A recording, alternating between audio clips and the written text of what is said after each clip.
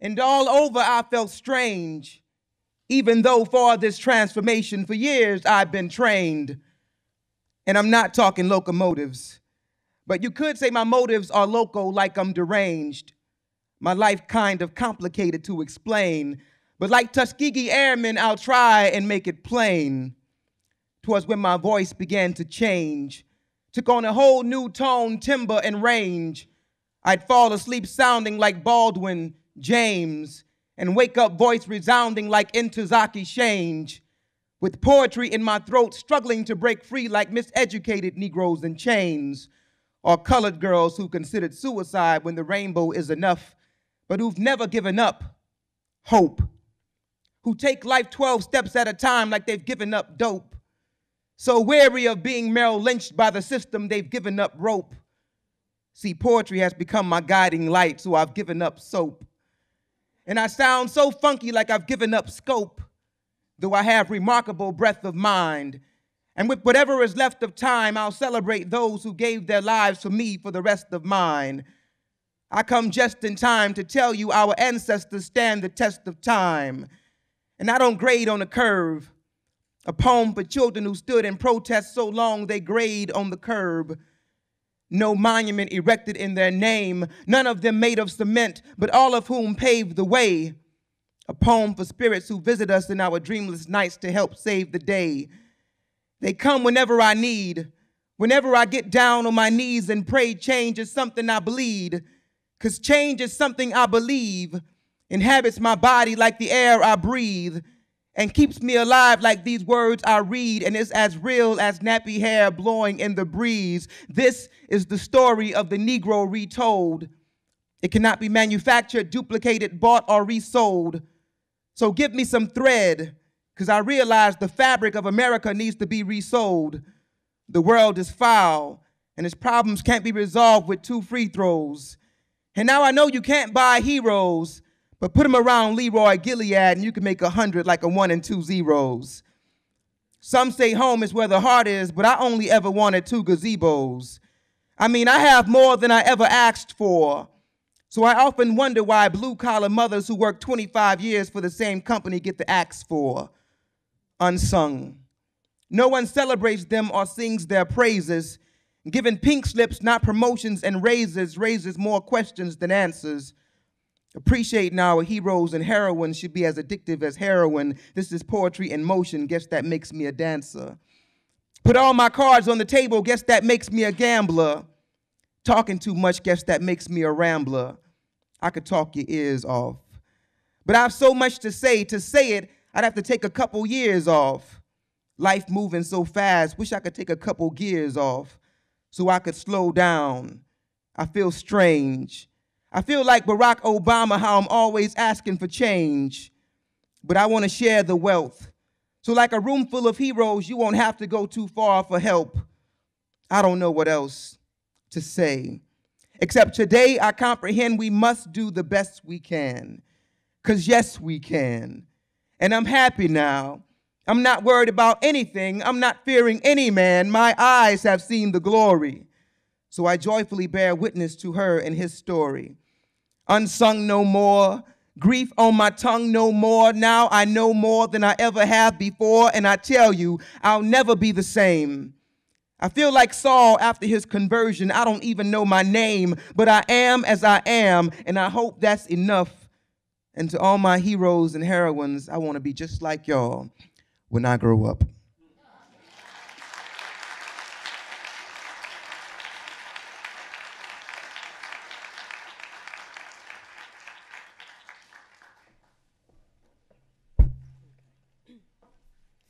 On behalf of the African American Interest Committee of the San Francisco Public, can you hear me? Excuse me, I have a cold that I've been fighting too. On behalf of the African American Interest Committee of the San Francisco Public Library, we'd like to welcome you to the 20th anniversary of the Unsung Hero Awards. My name is Chinetta Jackson, and I am a librarian here at the Main in the Herb Cain Magazine and Newspaper Center. And I'm Linda Brooks Burton, and I'm the branch manager at the Bayview branch in the Bayview district. I, 'cause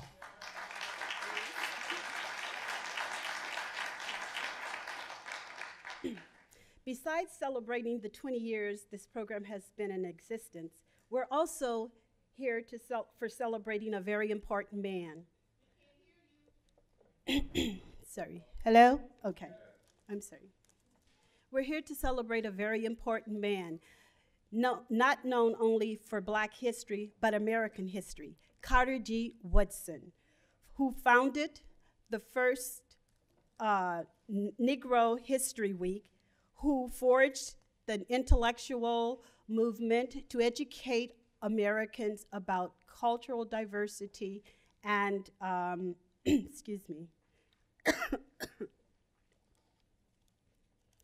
and democracy. For the sake of African Americans and all Americans, Woodson heralded the contributions of African Americans and the Black tradition. In 1915, he established the Association for the Study of Negro Life and History. And by the time of his death in 1950, he had laid the foundation for the rethinking of American identity. The multiculturalism of our times is built on his intellectual and institutional labors and the association that he established. He should not be known as the father of Black history, but as pioneer of multiculturalism as well.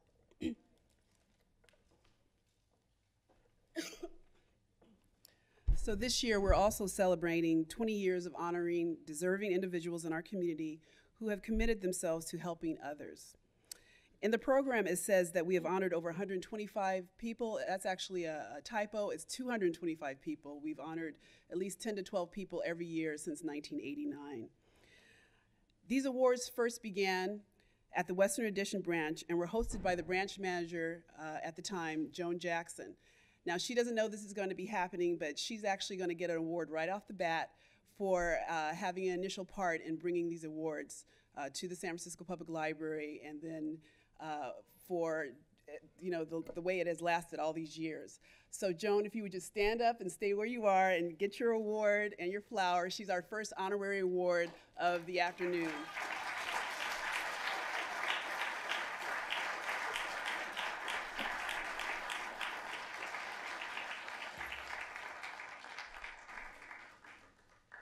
So to begin the program officially, we will be having a song by an international singer and actress, Angela Dean Baham. Please give her a round of applause.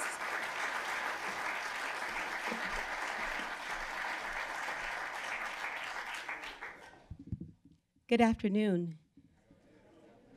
Please stand for the singing of the first and third verses of the Negro National Anthem. Lift every voice and sing.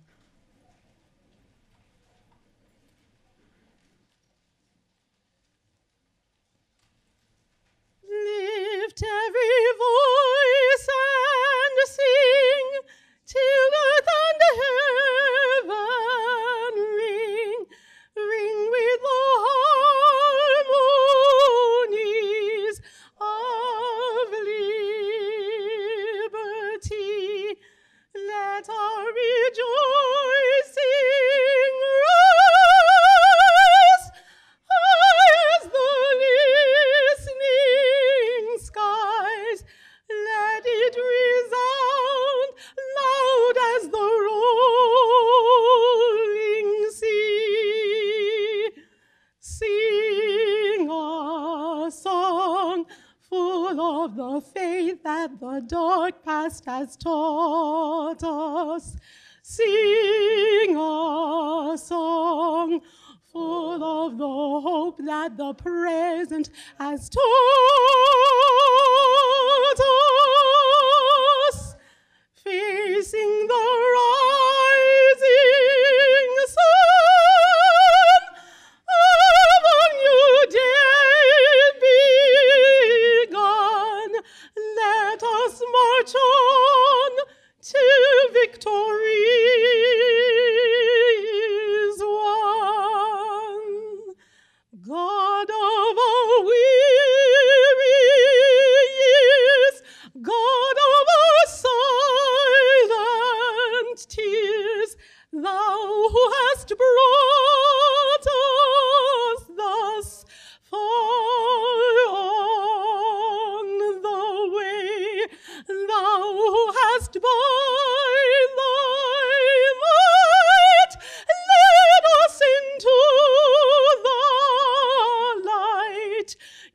Keep us forever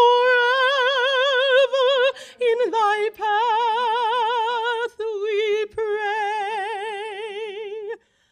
lest our feet stray from the places, our God, where we met thee, lest our hearts, drunk with the wine of the world, we forget thee, shadowed beneath thy own, may we forever stand true to our God, true to our native land.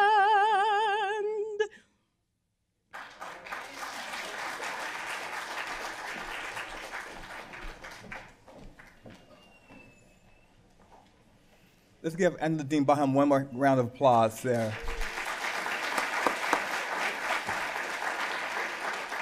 Good afternoon.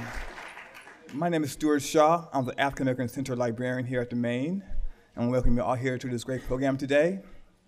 And my job is to introduce our MC for the day, Veronica Dangerfield. She has been doing this MCing for about 10 years now, and I don't think we can do it without her. And she is a phenomenal woman. She's funny, she's a comedian, she's a mother, she's a humanitarian. So without further ado, Veronica Dangerfield, our MC. Thank you.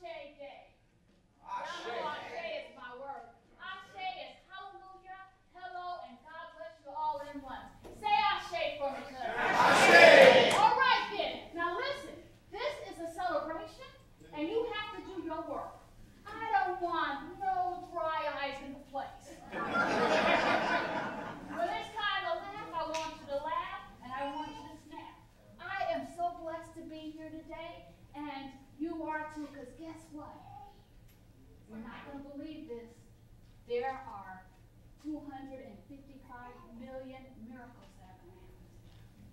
We are going to have a virtual buffet. You know, I know y'all been to the hometown buffet. And when you go, you have 2 to 3. Some of you have 4 plates. I am not the buffet police, but I've been watching. So now we're going to have a virtual buffet of gratitude.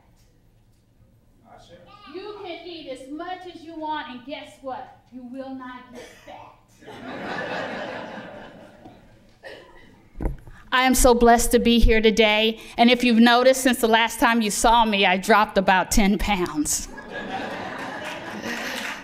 Not only did I drop it, cousin, I released it to the wilds of Africa. I don't want that 10 pounds back. And I figured out the secrets. Do you know that Americans spend about $6 billion on diet medication? My secret was cooking my own food. Y'all can laugh because I cannot cook, but I want to also extend that to you. Whenever something is coming out of the kitchen, my husband complains, so I stay out of there now. I'd like to start out with a quote by Walt Whitman. I know nothing but miracles. To me, every hour of the light and dark is a miracle. Can I hear an ashe, cousins? Every cubic inch of space is a miracle. Every square yard of the surface of the earth is spread with miracles. Every foot of the interior swarms with miracles. And the biggest miracle of all is a president. Can I hear an ashe? Ashe. We've got an African-American president. Is that a miracle? Put your hands together.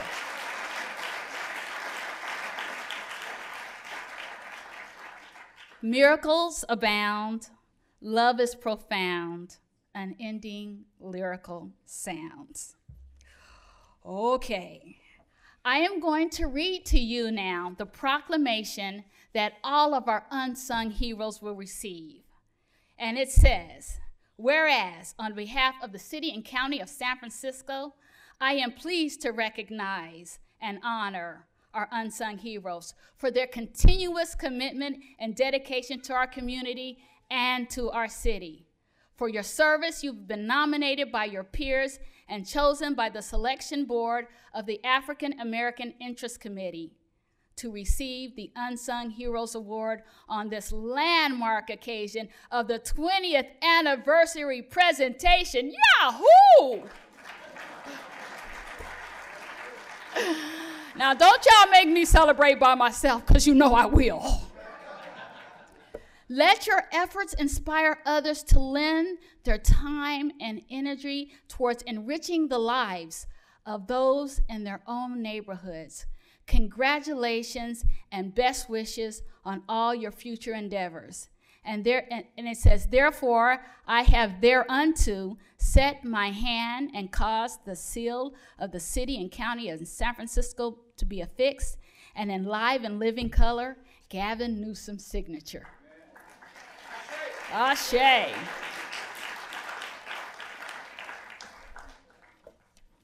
So are we ready to celebrate today? Y'all have to remember, this is not no funeral, this is a celebration. You're gonna put your hands together, and while you do it, you can get a little exercise too, all right? So now I would like to introduce our keynote speaker today. We have the awesome Jewel Gomez is here. She's a teacher, she's an activist, she's a writer, she's a poet, and hopefully she's not like me, she can actually cook.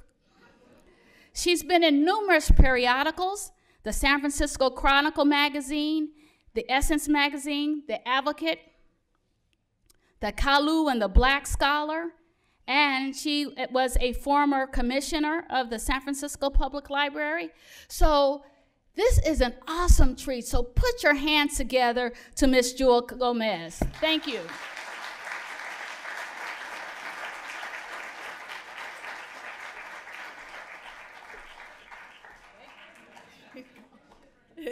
Thank you. Unless something happened since last week, I'm actually the president of the Library Commission. So unless you know something I don't know. Thank you all very much. I am very honored to be here today. I usually don't do programs on Sunday, mainly because that's my writing day. I have the good fortune, like many of you perhaps, to have an actual job and that I go to every day. And so Sunday I usually save for writing. And when I was invited, I had to think about it for just a minute, you know, because if you carve out 8 hours a week to do something that you feel compelled to do, it's on you to show up and do it. But then I realized, no, these are the people that I write for. These are the people I write about. I need to be here. So I am very, very honored to be here at the 20th anniversary of Unsung Heroes. And I'm especially honored to be able to celebrate the life of Carter G. Woodson with you all. It's a name that doesn't get bandied about quite as much as we might like, but Carter G. Woodson was always one of my heroes as a young person growing up in Boston. I'll try not to pop my peas in your ears. I grew up with my great-grandmother who'd been born on Indian land in Oskaloosa, Iowa in 1883. And she was the one who taught me that our roots are our history. They keep us grounded where we are right now, and they steady us as we grow towards the sky. When she was passing on her history, her multi-ethnic history of her life, she was giving me the roots that I needed to guide me before me each day. She was giving me the desire to write. I didn't understand it at the time, but by the time I wrote my first poem, I understood It was that history, it was those stories that she gave me that compelled me to write and to pass on the history that I was living in my time. Carter G. Woodson, through his research and his writing, nurtured all of those roots that keep us going.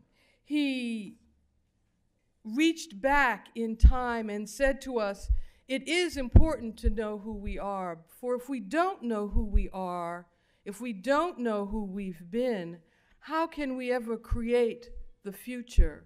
How can we have an effect on what happens to our children and our children's children if we cannot remember what happened to our grandparents and our great-grandparents? I think that's one of the reasons he wasn't one of the hot topics in school. People would rather be talking about, I don't know, the Black Panther Party or Malcolm X, but Carter G. Woodson always said, I quote, "I am a radical." We didn't understand that at the time, but I see now and more as I grow older that when Carter G. Woodson said, "I am a radical," he was saying exactly what we needed to hear. Because right now, what we need is to see ourselves as radical. As people of color in this country, we need to see ourselves as radical, not as middle of the road, but as radical. Not as people who accept the status quo, but we need to see ourselves as radical. We need not see ourselves as people who settle for what is passed along to us. We need to be like Carter G. Woodson. We need to be radical. And I don't mean that we have to rush out and get, like a black beret and a black leather jacket and carry a sidearm. What we need to do is think radical. Barack Obama thinks radical. That's why he's going to be the president of the United States in how many days? Who's counting? He's a radical. He thought, I will not settle for what people expect of me as a good Negro. I will not settle for what people expect of me as someone who looks good in a two-piece suit.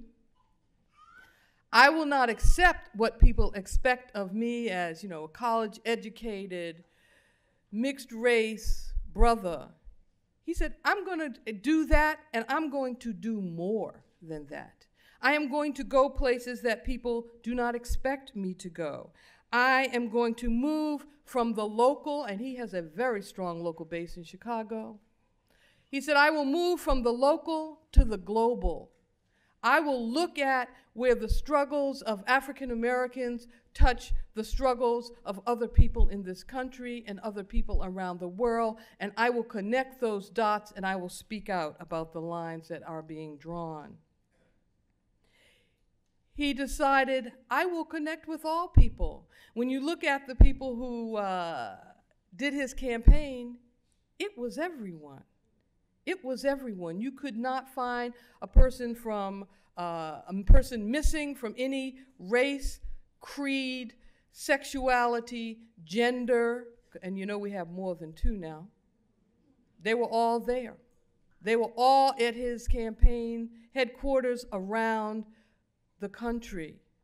That's because he decided to be radical, to reach out to everyone, to ask for justice for everyone. That is a very radical thing. But one thing that I feel like it's important, Tina Turner has a song, We Don't Need Another Hero. And in fact, I think that's true.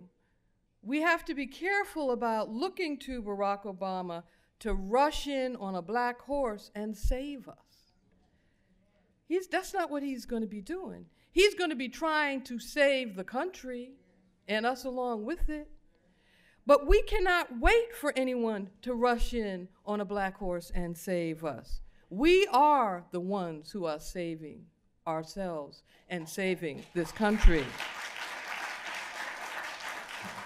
history will tell us that waiting for someone to save us rarely works. You're usually still sitting there on the dock of the bay waiting. What Carter Woodson said was, I am ready to act if I can find brave men, and he meant women, to help me. So he said, I am ready to act if I can find the brave ones who will come along and help me. He didn't say, come here and save me. He didn't say, I'm poor, come save me. He didn't say, I don't know what to do, come save me. He said, I am ready to act. That is what Barack Obama said, I am ready to act. Who's going to help me? And we rose up to help him get where he is today. Barack Obama can offer us two things. I mean, he can probably offer more, but these are the two I can think of right off the top of my head. He can offer us his conscious effort to do good. I think right away when you look at him, when you listen to him, the difference between his presidency and his presentation is clear. He is offering a conscious effort to do good for us, to do good for everyone. That's a conscious effort. It doesn't come by accident. It comes because you think about it, you think about what people need, you think about what's missing, and you make a conscious decision, I am going to try to do good. Does not mean he won't make mistakes, because who among us doesn't make mistakes? I understand, I mean, I don't know a lot about this, but I understand that God actually made a few mistakes too. They talk about that. So we can assume he will make some mistakes, and our job is to say, you know, I think you could do this. Have you tried that? Not to piss and moan about it, but to say, how about this? How about that? The same way we would do with anyone that we care about. Our job is to pay attention to his conscious effort to do good. That's the first thing that he brings to us. The second thing I think he brings to us is the hope that will help us make that conscious effort to do good. Because all the good he's doing is not going to be the solution unless we are doing good right along beside him. Not behind him, but right along beside him. This month we are commemorating the assassination of one of our activist supervisors here in San Francisco, Harvey Milk. When you go to see the film Milk, which I've seen twice already, he said two important things to San Francisco. Don't blend in, which we've spent a lot of time doing. You know, it's good. I can wear these clothes as opposed to, you know, a gele and the beautiful regalia that I have at home. I can go in lots of different directions. I can wear Indian clothes. I can wear African clothes. I can wear these clothes, you know, they came from, what is this, Nordstrom Rack. But don't blend in. The blending in is giving up your spirit, saying, I can be who you say I am. That's not who we are. We are radicals like Carter G. Woodson. So Harvey Milk said, don't blend in. Don't blend in. The second thing he says is, you got to give them hope. That is the message of the day. That is the place that Barack Obama started. He said, I can give you hope for change. We can go forward together with hope. What we see in our neighborhoods when we see crime, when we see drugs, when we see violence, is the lack of hope. It's not just that the kids are being bad, it's the kids don't have any hope. And when we do not have hope, we are simply ghosts walking on this land. Without hope, we're standing around on a street corner waiting for something or someone to make us feel good. It's drugs, or it's money, or it's a television show. We're waiting for something outside of ourselves to make us feel good. Without hope, we are mean to each other. Without hope, we are violent with each other, whether that is violent with your fists or violent with your words to your children, to your spouse. Without hope, we are afraid of people we don't know. Without hope, we are self-righteous about what we think we do know. We are not humble. We think we know everything that's going to take us on the right path. We don't know everything that's going to take us on the right path. We need to hope we learn everything that's going to take us on the right path. That's the hope that we need.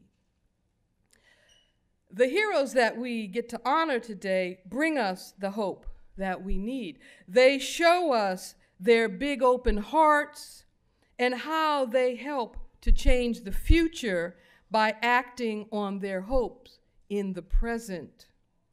I actually only know one of our unsung heroes. That's Larry Ware, who works with me in my building.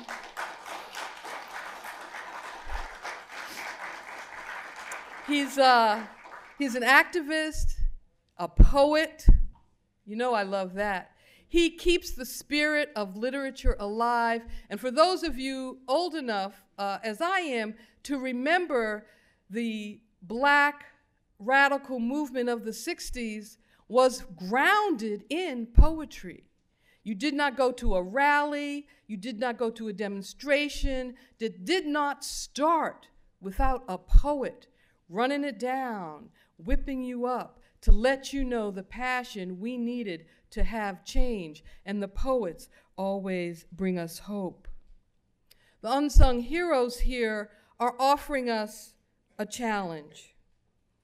We're going to celebrate them today and keep in mind with each one of them and the acts that they have done to create community, to create change, to create our future, is also a celebration of the challenge that they point out to us.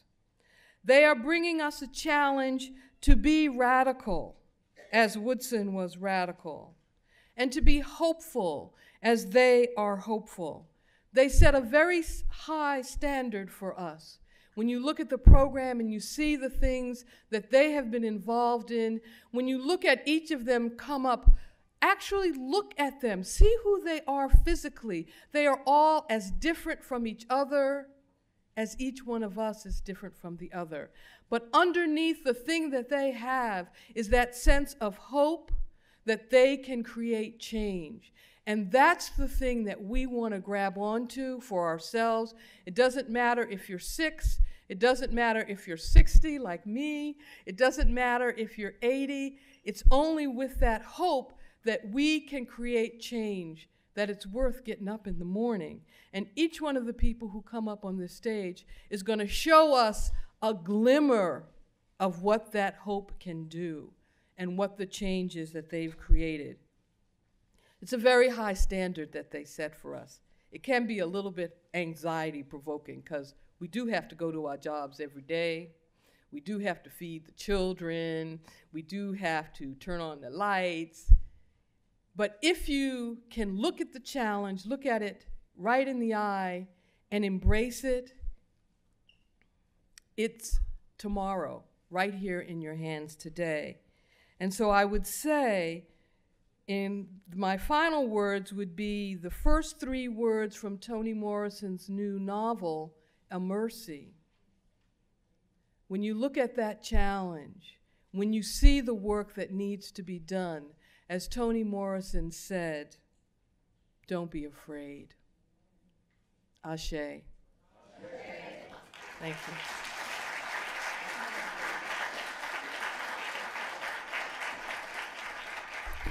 That was a profound and beautiful message from the poet, Madam President, excuse me. I would like to bring up some change, and I would like to ask everybody who's sitting on this end to move in, because we have so many people here at our event that people are sitting on the floor, and we have available seats here. And as Grace's host and hostess, we want everybody to have an opportunity to sit down. Thank you so very much. Ashe. People don't like change, but I tell them, change your seat. The audacity of hope. You know, God gave us many, many ways to express our talent. Some of us he's given voices to sing, and some of us have been given the awesome opportunity to express our God-given talent through our bodies. So if you could please welcome Kathleen Franklin and Susan Tobiason. They're going to do a jazz modern interpretation of something awesome. And you can tell me what it is after it's over. Come on over, girls. Give them a warm hand.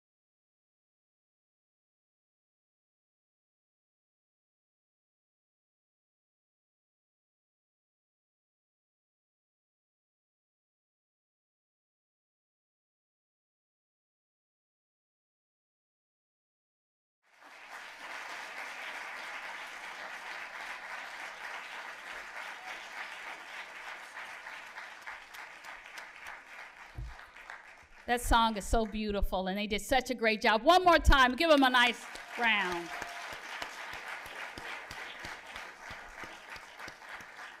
I wanted to take a few minutes to thank the public library. I don't know if a lot of you haven't seen me before, but I was raised in Tokyo, Japan. Yeah, I'm the sole member of my own race. I'm a Blackanese. And when I lived in Japan, I was a child celebrity. People would follow me around and touch my hair and skin and ask me for my toys. They would follow me around and they would go, block, block, block. So I got paparazzi training early.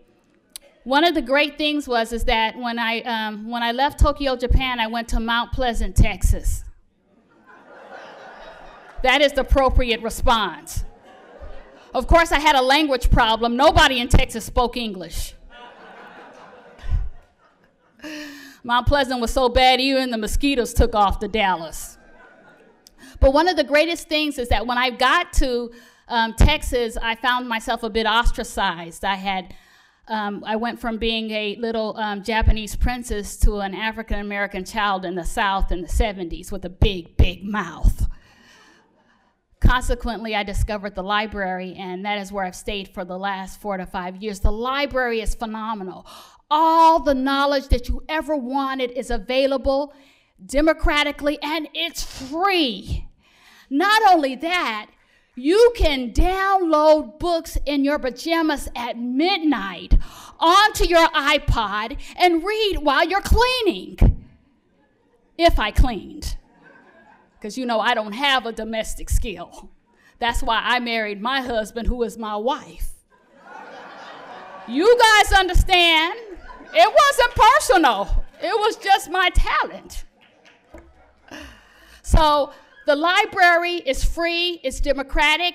I probably have a PhD in reading books now. I can do it all the time. So support your library, and when you see your favorite librarian, give them $5. At least. So let me tell you about Ritlana Bentley. And she made me think of Isaiah 55, chapter 12 through 13. You will go out in joy, and you will be led forth in peace. The mountain and the hills before you will burst into song, and the trees of the field will clap their hands. Instead of the thorns, will grow the cypress, and instead of briar, will come up the myrtle. This will be for the glory of God, for an everlasting sign which will never be destroyed. Ritlana Bentley is one of my favorite people, although I haven't met her. You know why? I'll tell you why. She is the program director for the Happy Birthday Fund, which arrange and host birthday parties for homeless children. Let me hear an ashe, cousins. Foster children and children affected with HIV/AIDS. These are the children that have been abandoned. And everybody should have a birthday because being born is a celebration. The goal of this fund is to put a smile on a child's face on their birthdays.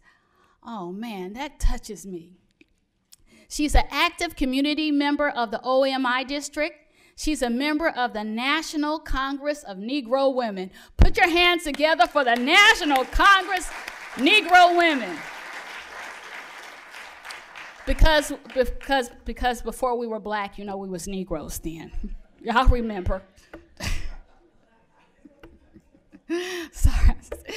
She works for the Department of Justice Immigration Division, and she is a tribute to the world. Please put your hand together, and please come up, Miss Ritlana Bentley, and accept your Unsung Heroes Award. Is she here?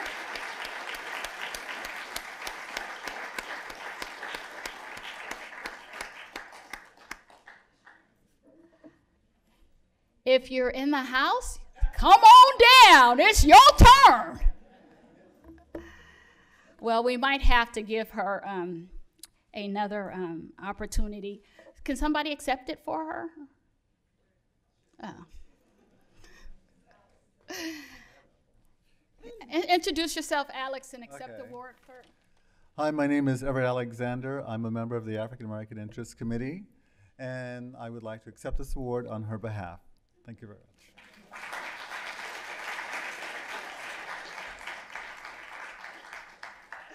I love this program when there's surprises.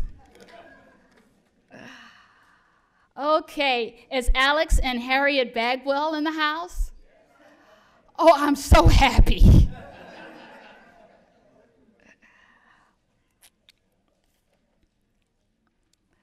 Alex and Harriet Bagwell. They had their liberation through the sound of justice through their voice.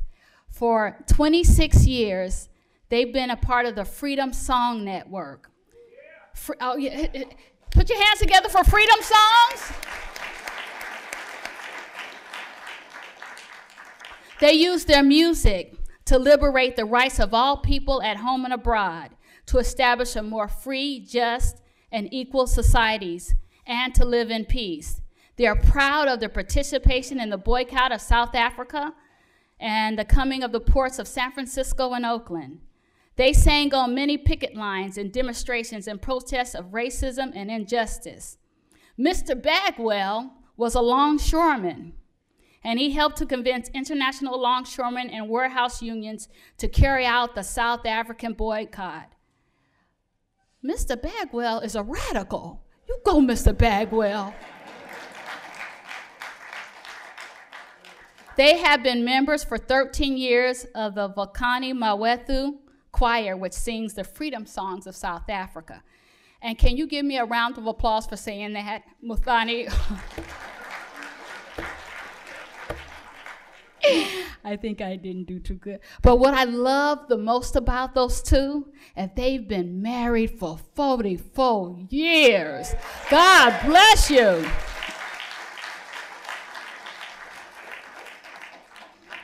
I've been married for 20, and I'm still trying to figure out what that man said. This show ain't easy being cheesy.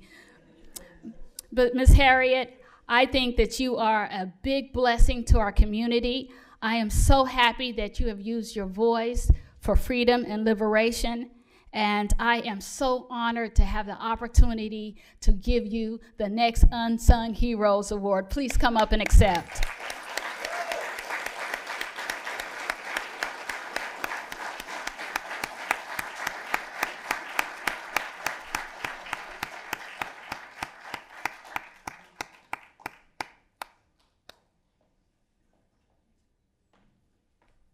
Bless you so much. Mr. Bagwell. Ooh. He's a good hugger, too.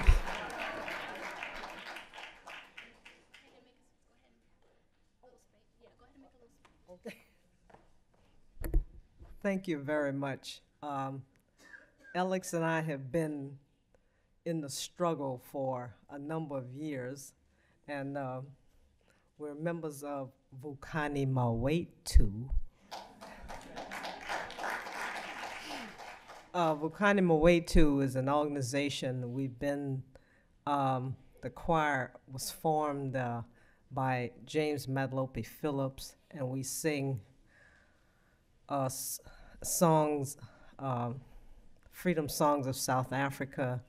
We sing gospel, we sing on picket lines, and we sing for a number of organizations, and the money that we get when the choir has gigs, we send our money to South Africa, and we also support HIV and AIDS organizations in the Bay Area, but a lot of our money goes to South Africa, and we get no money for our performances.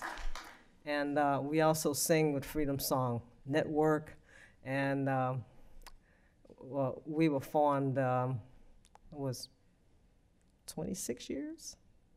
How many years? Reed knows. 27, well, okay, anyway. So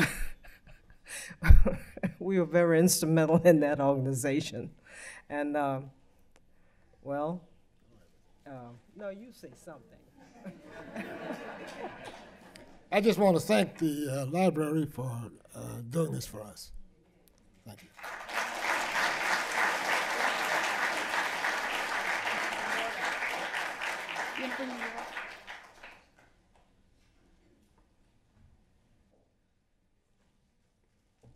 You each get one. Oh, thank you.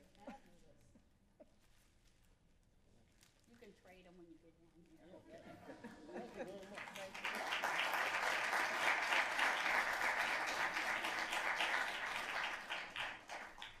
I love the way Mrs. Bagwell said, I talk now, you say something. Maybe that's the secret of 44 years, getting a man to listen to you. Okay, gratitude unlocks the fullness of life. Wouldn't you say so, cousins? Ashe. I'm going to say that. Gratitude unlocks the fullness of life. You think so, cousins? Ashe. All right. Don't y'all be falling asleep. It turns what we have into enough and more. It turns denial into acceptance. It turns chaos to order, confusion to clarity. It can turn a meal into a feast, a house into a home, a stranger into a friend. Gratitude makes sense of our past, brings peace for today, and creates a vision for tomorrow. That was said by Melanie Beatty. So now we come to the awesome Jean Burks. Where's Miss Burks at?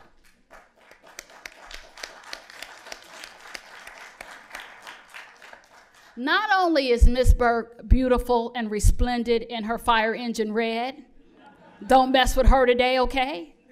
She is a library volunteer for the San Francisco African American Historical Cultural Center, and she assisted with its temporary relocation from the Western Addition branch.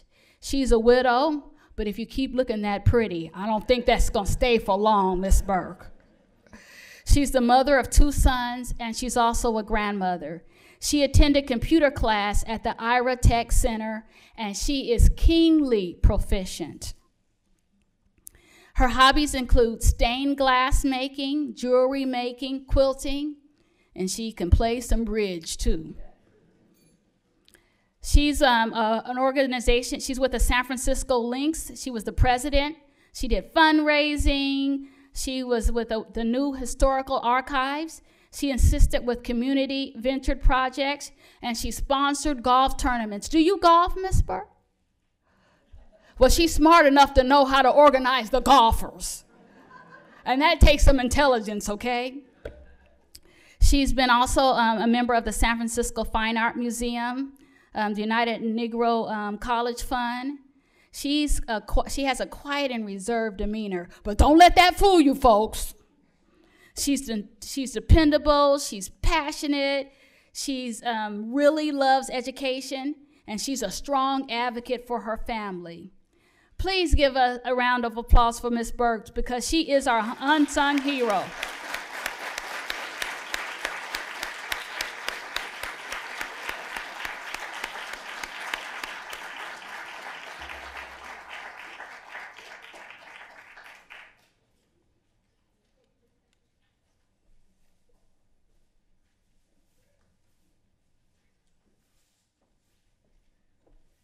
Thank you very much. I just have a few words I want to say because the African American Historical Society is not well known. Our Black experience is a heritage which we must not allow to disappear. Our history is rich and varied. If we don't preserve it, it could be rewritten and much of it lost and altered. The San Francisco African American Historic and Cultural Society is attempting to serve as a repository and a research library of information about our history and culture, and I am pleased to help maintain that library. Thank you.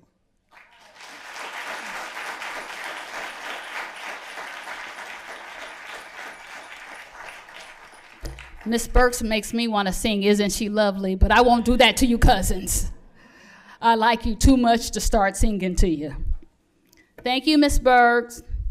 And now, we're going to talk of Dr. James M. Calloway. Where are you, Dr. Calloway? Where? Oh, hi, Dr. Calloway. What a resplendent man. Say Ashe, cousins. Ashe. You always say Ashe to resplendent men. And there sure are some beautiful men here today. Ladies, let's give the men a round. Nothing makes me more excited than when men dress up. Mr. Calloway recognizes that both abundance and lack exist simultaneous in our lives as parallel realities. It is always through his conscious choice which secret garden we will tend.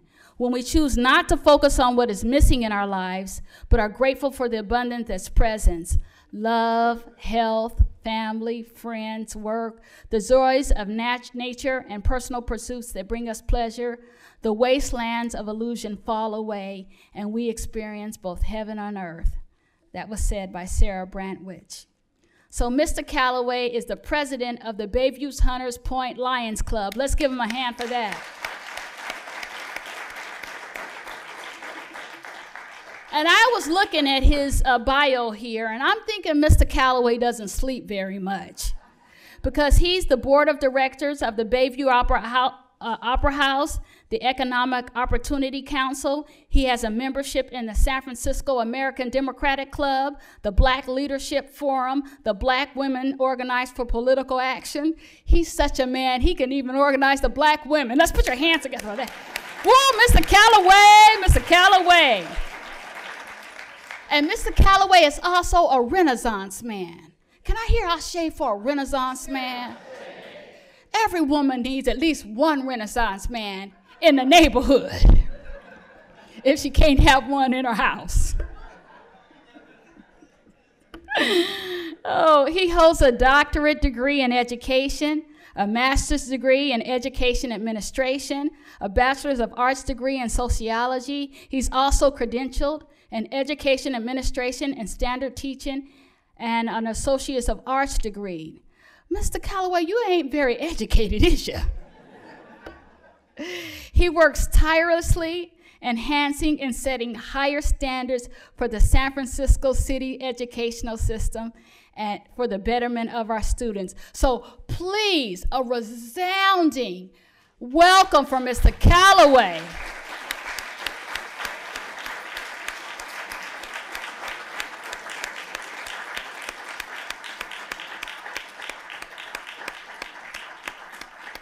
He's educating our children. Keep your hands together, our children.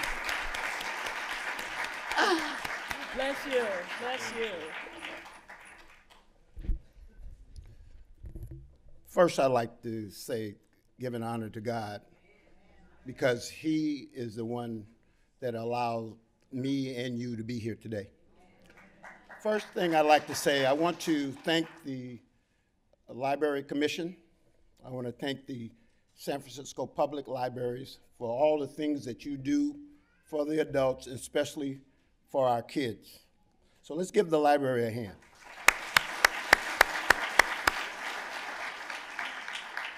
I also want to thank Ms. Burton for being the librarian over at the Bayview Hunters Point.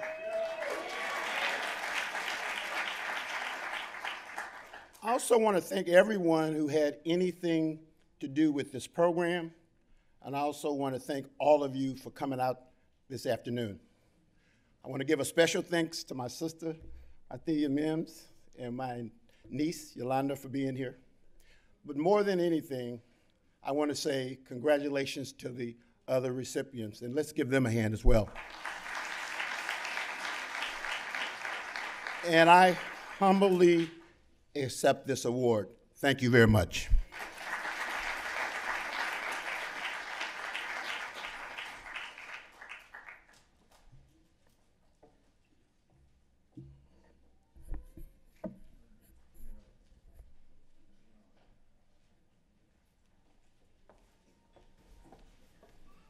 Is everybody having a good time?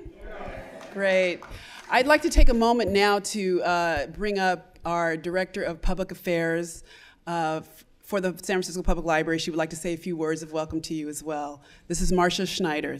Please give her a round of applause.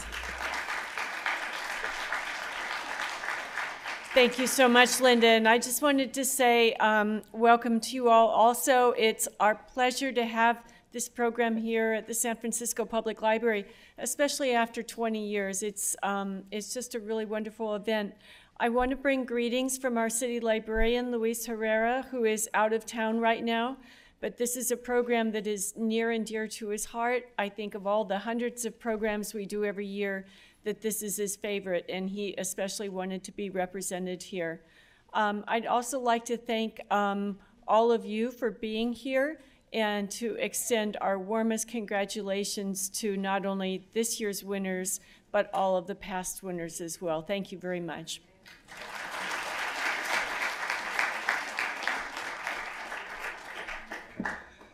So did everybody enjoy the voice of Angela Dean Bam? Wasn't that beautiful?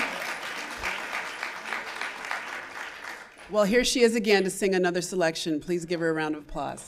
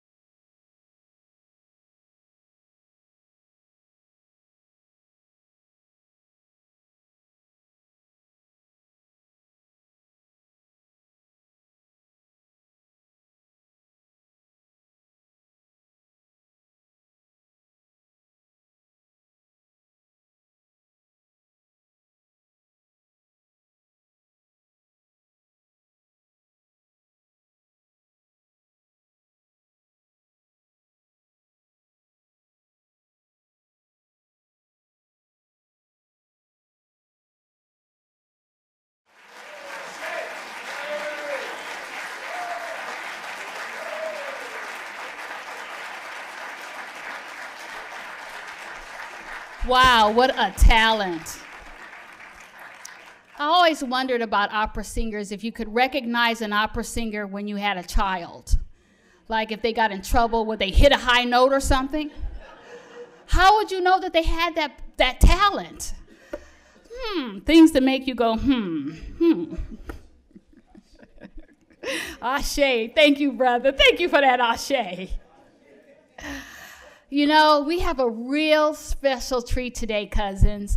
The original MC for the Unsung Heroes is with us today. And I have the privilege of announcing him. And I got the email and I was told to get his bio so that I would know something about him. And when I got his bio, it was like I got a shot of estrogen. Because I was thinking, his mama must be so proud. His mama must be so proud of him. This is an individual who was gifted by God to sing. And he performed with Paul Robeson, Leontine Price, and Nat King Cole. You guys should be ashaying all over the auditorium. He was a child prodigy.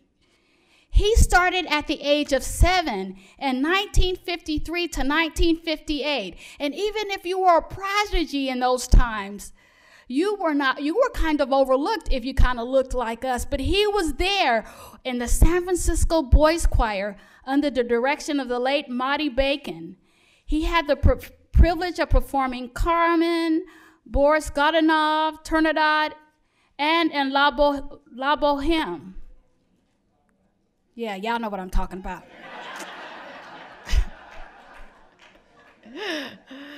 I'm silly. Sometimes I can't talk that well, though.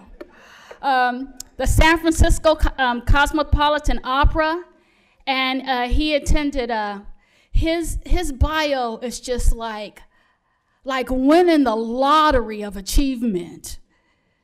Have y'all won the lottery lately of achievements? Personally, I think that if you're healthy, you won the lotto. Can I hear an ashe? Oh, that was a loud ashe. I love that. While attending Harvard Law School. Harvard Law School. So not only did he have talents, the man was born with brains. Just real briefly, he was around the Boston area at the Point After, the Ramada Inn, on the Charles, and various other venues. During that period, he was selected to solo with Duke Ellington in his Boston debut of his Sacred Concert. You guys, I said Duke Ellington. He was a talk show host. He's a television personality, a syndicated print columnist, and he also wrote the opening day song for the Giants at Pac Bell Park.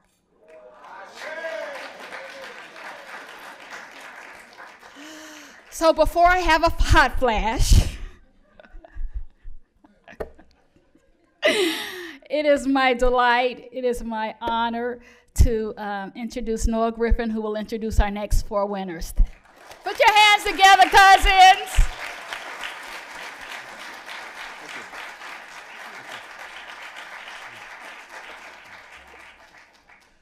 Well, it's nice to hear these things before you die.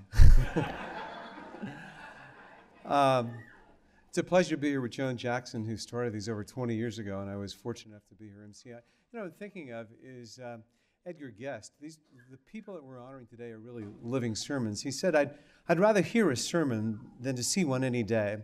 I'd rather one would walk with me than merely show the way. The eye's a better pupil and more willing than the ear. Fine counsel is confusing, but example's always clear. And the best of all the preachers are the men who live their creeds, for to see the good in action is what everybody needs. I can soon see how to do it if you let me see it done. I can watch your hands in action, but your tongue too fast may run. And the message you deliver may be very wise and true, but I'd rather get my sermon by observing what you do. For I might misunderstand you in the high advice you give, but there's no misunderstanding how you act and live. How about a hand for all of our recipients today, please? Thank you.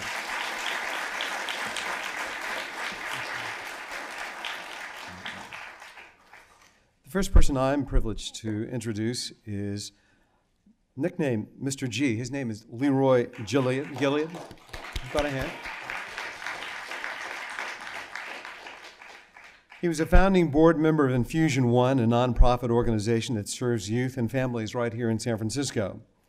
He spent over 20 years volunteering and working with the San Francisco Unified School District, working with at-risk children.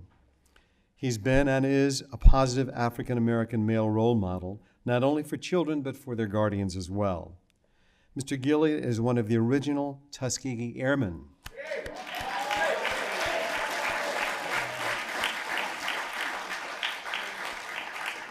Who were recently awarded the Congressional Gold Medal, the highest civilian honor bestowed by the United States Legislature.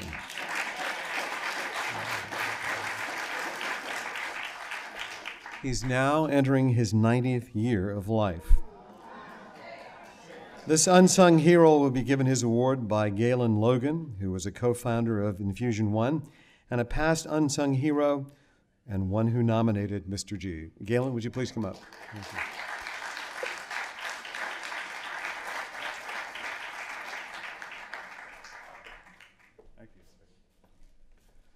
Well, I shook this brother's hand. I got a couple things I just want to say and do before I give the mic over to Mr. G. Couple things in brief. Number one, I want to thank the public library here for holding this event. There's 200 plus individuals whose lives have been touched because of your efforts. But Mr. G, you know, quite often in our lives, things will happen, circumstances will happen that will influence us in a profound way. And quite often, people will happen that will touch us in a profound way. This man here has touched my life in such a significant way, I can't even begin to describe it in words. You know, I'm here to say that, you know, actually a few years ago, there was a saying that was kind of a cliche, if you guys all remember, keep it real. You guys remember that saying, keep it real? Well, my interaction with this man right here showed me what keep it real was really all about. Because really, to keep it real, if you do keep it real, you're not the most popular person. Let's tell the truth. In keeping it real, you're not going to agree with everything everybody says. As a matter of fact, when you keep it real, you're going to disagree 90% of the time about the things that you see and hear and you experience in the society that we live in. And one of the first things that I realized about this gentleman when I met him was that a lot of people he rubbed the wrong way and were upset with him quite often for him basically just speaking his truth. And that attracted me, quite frankly. Because when I see somebody who everybody agrees with, I'm gonna go the other way because something's not right. I have a piece, I also perform spoken word, and I have a piece that I wrote, and this is interactive, so I'm gonna ask you to participate with me if you don't mind. And I'm actually gonna move to this mic here if it's still on. Because I would like to touch you. And this piece is for Mr. G, but it's also for all the award recipients. But it's for us.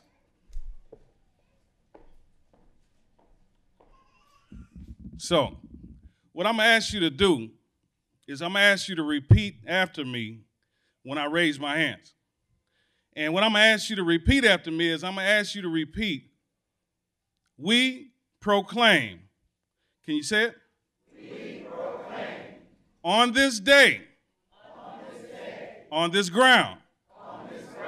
That's what I'd like you to repeat after me. And when I raise my hands, I'd like you to repeat those words. We proclaim, on this day, on this ground. All right, here we go.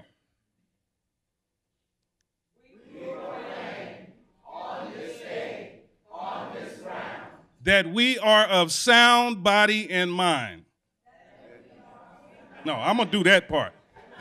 All I want you to do is we proclaim on this day on this ground. All right? Now, another piece is that if you agree with what I'm saying, you will raise your voice when we get to that point where you say we proclaim. Is that a deal? Yeah. Now, I'm taking a big risk because if you don't agree with what I'm saying, then I'm going to be saying it by myself, right? So I'm going to take that risk, all right? We proclaim on this day, on this ground, that we are of sound body and mind, that our spirits are perfect, whole, and complete, and that from this point forward we will assume our position in the classroom of eternity, to be and to become a manifestation of the universal song titled Life. we proclaim on this day, on this ground, that we refuse to be reduced to a color, class, or statistic that categorizes us as strong, weak, meek, or mild. That we know within the core of our true selves that this moment we hold is ours. And that we are forever convinced that greatness knows no boundaries.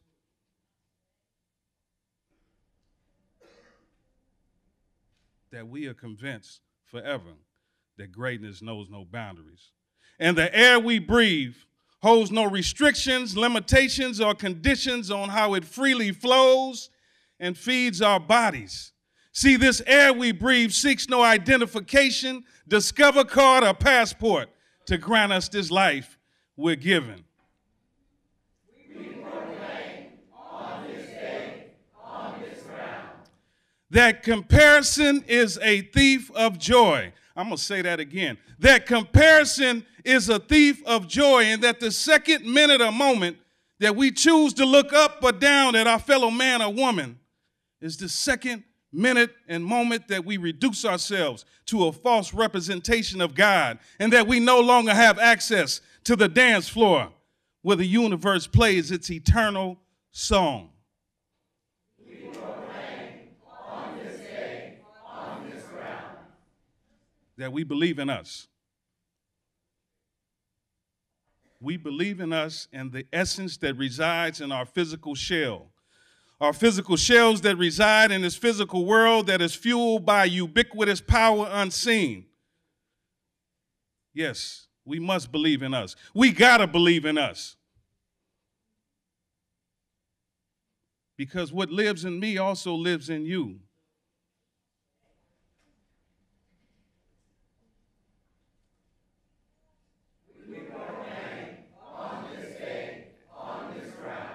That love woke us up this morning and love will see us through the night. And every single living creature on this planet has full rights to that thing called love and must act accordingly with the laws of the universe by not trying to bury it, hide it, or sell it.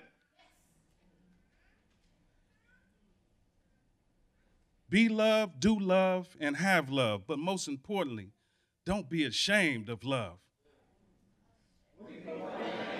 on this day, on this ground, That we, in fact, can do all through love. Thank you.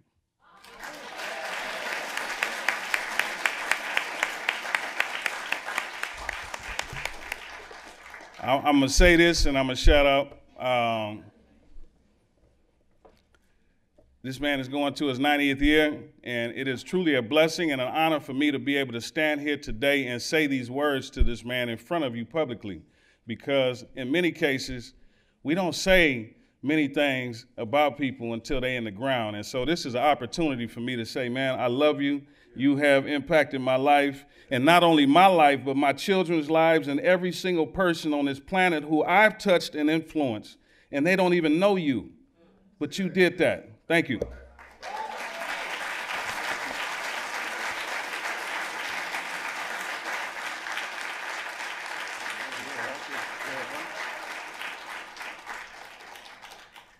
I'm not sure what you expect from me now. I have 3 sons, all in their 60s. And I came to San Francisco in 1987, started working with Galen at Fairmont Elementary School. You notice in your program next to my name, it has the statement that I work with at-risk students. That's extremely important. We're celebrating history today, particularly as Mr. Woodson has indicated. And he, at that time, was trying to inform America. America was built by blacks. And if it wasn't for the blacks, the country wouldn't be what it is today.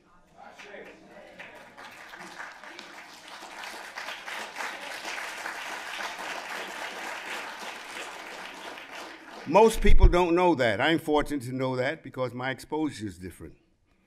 I was born and raised in the city of New York where the Lincoln Center for Performing Arts is. It was a small neighborhood, Irish and black, lower income, in a middle income community, wealthy people, very wealthy people.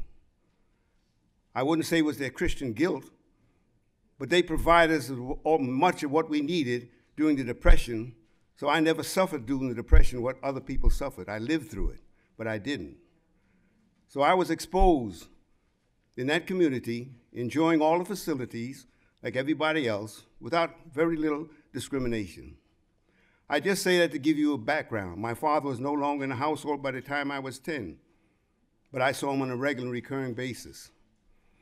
I'm telling you this background so that you can appreciate when I came out here and started working with the school district in 1989 with Galen and working with at-risk students, I had a very good understanding what that was. At that time, my sons, I guess they were in their 30s or whatever it was, my sons never had the opportunity to have their mother or father absent from the household from birth until they left there to go on their own to go to school. That's rare. So when I started working at Fairmont, and seeing the trouble the children had and understanding it, they're at risk, it became quite evident to me that the problem that we have today and will continue to have for some time to come, the absence of the father in the household. Enough is not said about this. My father was not there, but his brother's children were, and they were my surrogate fathers because they idolized him. So that's like having older brothers. So I brought that with me here, working with the students at Fairmont. You'll also notice in the second page of your program, in the second paragraph, it talks about making life better for others. That means, in my case, for the at-risk students. You seldom ever know how much you contribute to another person, not immediately. It takes time. So you can be assured, while I have not looked for anything, haven't received anything, when I drive my car around this area and go places and somebody shouts, "Mr. G," you can understand.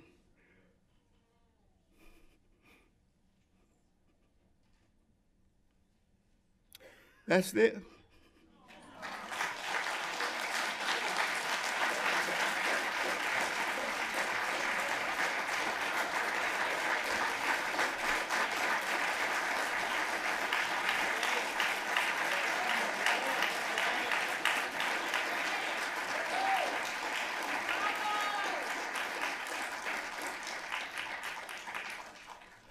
That's their way of telling me. Thank you, Mr. G, for listening to me. My emotion is not because I feel sorry for them. There's no sorry to feel. It was that I happened to be a person at the time that resonated with them. And when they see me, no matter what the relationship was the last time, they began at the top. Mr. G, it's all in that statement. I didn't expect to be this emotional, but that's okay. And I'm talking about girls and boys. And those of you who are here now, it has been announced that next year I'll be in my 90th year. Don't ask me how, can't believe it myself. One of the things I do say to people, and some of you would like this, and then I'm going to say something after that. It's because of the good black women in my life.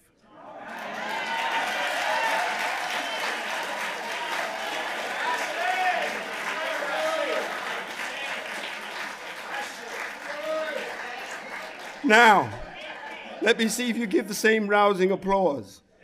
It's not that there are only black women in my life, but you know how you dominate.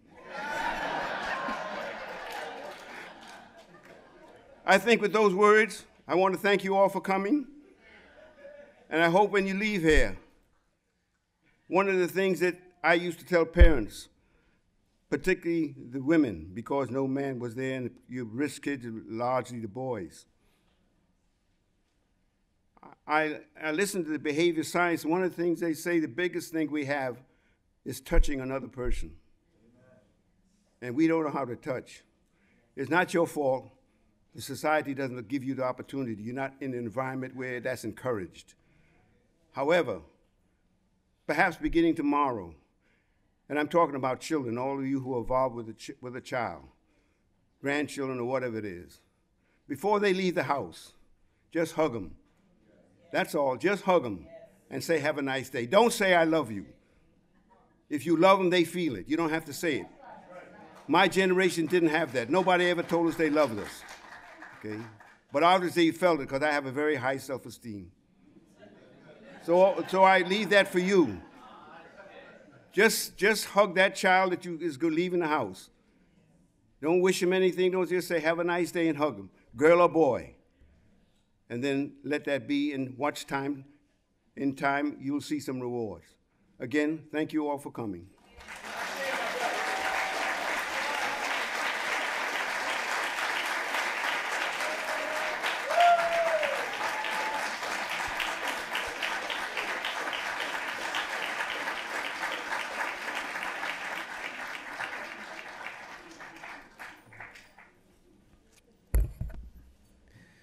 We will now honor Betty Gibson. Ms. Gibson worked for the San Francisco Public Library for 42 years and just retired this June. She's a tireless worker for the system and especially for the Western Addition branch, where she spent the last 14 years. She first worked the catalog department in 1966. She went on to work in various branches throughout the library system. Instrumental in closing, then reopening the renovated Western Addition branch. She has raised her 18-year-old grandson, Devon McDonald, since the age of 2, and he is presently attending college. And the Unsung Hero Award will be given by Joan Jackson, who was Betty's supervisor at the Western Addition for many years. Ms. Jackson was also the branch librarian, again, who began the Unsung Heroes program in 1989. Please.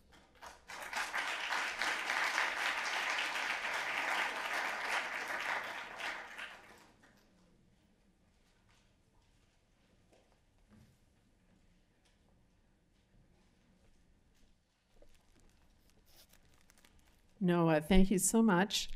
And thank you to the Unsung Hero Award Committee, Linda, Janetta, Stuart, Alex, and everyone else who had anything to do with Mrs. Pavis, back there in the back, never comes in the front. I can't even begin to tell you how my heart is warmed by this afternoon. To look around this audience and see so many familiar faces, people who have deservedly won awards, people who have helped with the programs in the past. I just feel really blessed this afternoon. But I'm actually up here to discuss Betty Gibson, and I wanted to tell you that I was looking at the monthly report that every branch manager has to write every month about what has happened in the branch. And in the report of October 1994, there was an item. On October 11th, Betty Gibson arrived to be the library technician for Western Addition branch. We feel very lucky to have this position filled by someone who is so experienced, helpful, and pleasant. We were extremely lucky, and the entire Western Addition community was very lucky to have her choose to come to our branch that day, and she stayed from then on. There was a mention about her helping to close the branch and open the branch, and she did. But mostly, I think what she did was just keep the branch afloat, on track, giving excellent service to everyone who came through the door. After I retired, which I did in 1998, everyone I would see would say, Betty is so terrific. Betty is just doing it all. Betty is keeping everything together. Everyone is very, very lucky that Betty is a part of the San Francisco Public Library community. Betty, where are you? Come, there you are.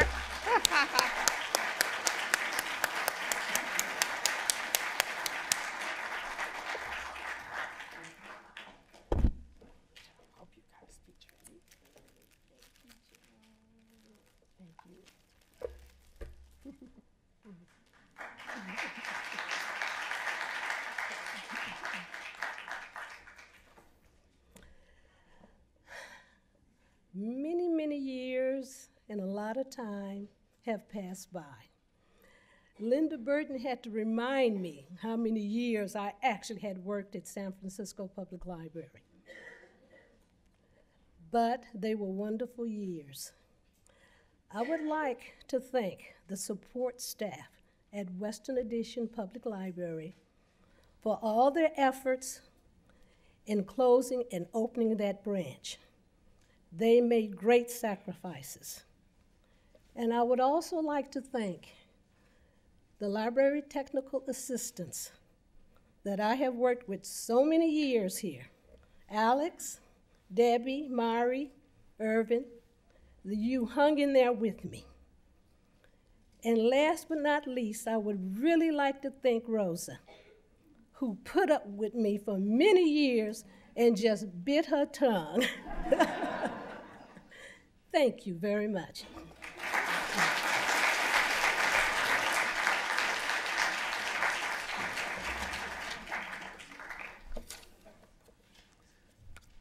Nor knowest thou what argument thy life to thy neighbor's creed is lent. Thomas Piggy, retired Muni worker, a member of Our Lady of Lourdes Men's Choir.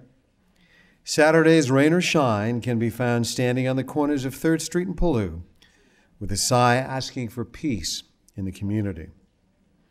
He's involved with many church and community organizations. He's involved in Kairos prison ministry and works with prisoners at San Quentin. He's a Hall of Fame player from San Francisco High Schools, San Francisco City College, and San Francisco State University. Mr. Thomas Piggy.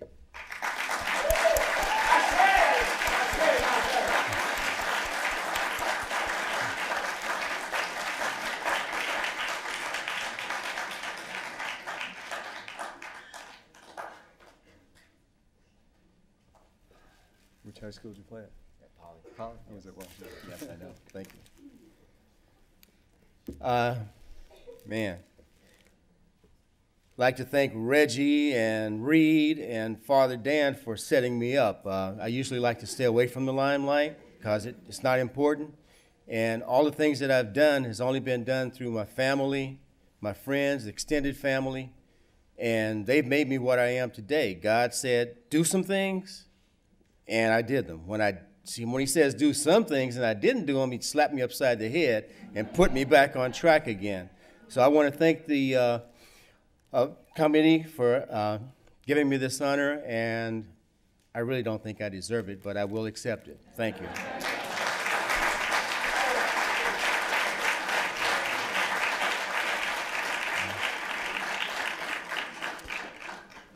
Mention a couple of unsung heroes that are in the audience. I'd like them to raise their hands. Dave and Reed Fromer are here, who've done so much for the community. Thank you so much.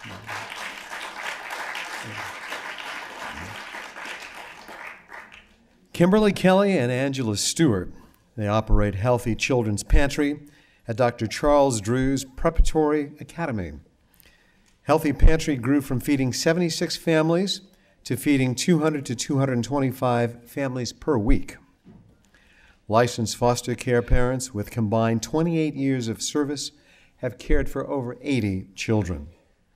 They've cared for numerous nieces and nephews and have extended their homes to everyone in need. Kim has worked one-on-one with disturbed kindergarten children, which benefited the student, teachers, and classmates. Rich in kindness, strength, and community. Nurtured their foster children to include education, therapy, peaceful, fun weekends, and maintaining relationships with biological parents. They're strong advocates of foster care children. Nominated by Elizabeth Oakes, a registered nurse who works at the Charles Drew Elementary with his sisters. Kimberly Kelly and Angela Stewart, please come forward.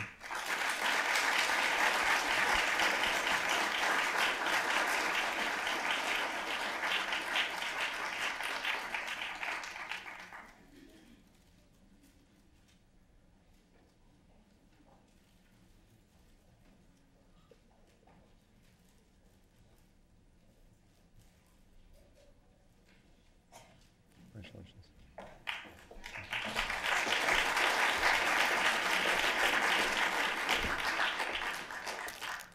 Thank you. I'm honored to be here this evening. Kimberly, no, I wanted her to beat me to this microphone. So. And it's been a pleasure working with the children and my beautiful family back there, my nieces, nephews, and my beautiful children, and Miss Lisa Osh that put in such beautiful words. Wow, Lisa, I want to thank you so very much.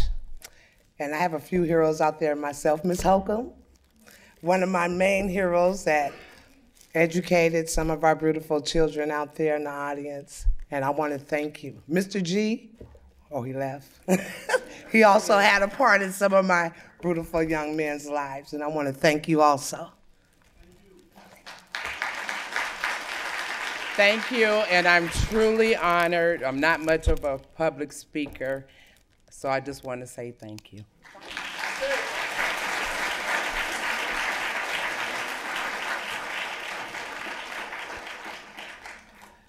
Manifa Turner is our next awardee. She is active in the Bayview Hunters Point organization, Parents Who Care, an outreach program that builds self-esteem in the entire family. Whatever a family's needs may be it clothes, food, or shelter, Parents Who Care help. She served as parent liaison at Burnett School for 4 years, cooking meals for families in need. She's currently the 2008-2010 Parents Association Group President at Dr. George Washington Carver's Academic Elementary School, the school site council chairperson, fundraiser box top coordinator, a track mom and a cheer mom, and a team parent for the Brown Bombers Pop Warner Football Association. The person who nominates her calls her a true leader and a natural organizer. Following in her father Walter Turner's footsteps, who is a past unsung hero and whose leadership skills have influenced Manifa to be the young woman she is. She's an involved and proud mother of son Damon and daughter Damonier, and I hope I'm pronouncing that correctly. Damani, okay, getting corrected here. Please come up, Manifa Turner, and receive your award.